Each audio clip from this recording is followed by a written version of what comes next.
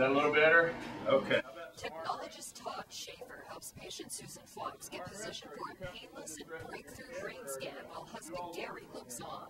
Now, it's not going to go this fast. A huge camera using a new technology approved just this year by the FDA will methodically take pictures of Suzanne's brain to determine if she suffers from Parkinson's. The test is called a DaTscan, and the University of Kansas Hospital is the first in the region to offer it.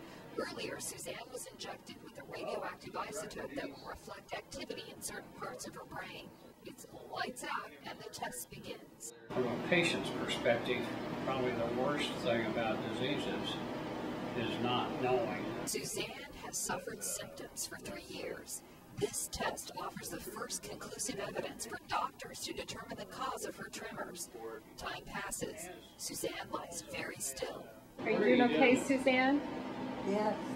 She is the 8th patient to take the test here at the University of Kansas Hospital.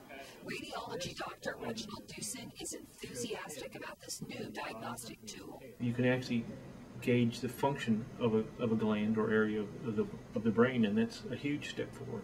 Now, what's your head? Let me sit up. A half hour later, Suzanne says, no matter the diagnosis, it's better than not knowing. This is the first definitive test we've taken, so I think that part of it is really great. Dr. DaTscan explains that in a healthy patient, the radioisotope will light up 2 sections that resemble big commas. The shape and size of those commas reflect dopamine levels in the brain, a chemical necessary to control body movement. Knowing the diagnosis, and you're then able to pick the right medicines to treat the patient with, and those symptoms can be controlled with proper medication. Way to go, Mo.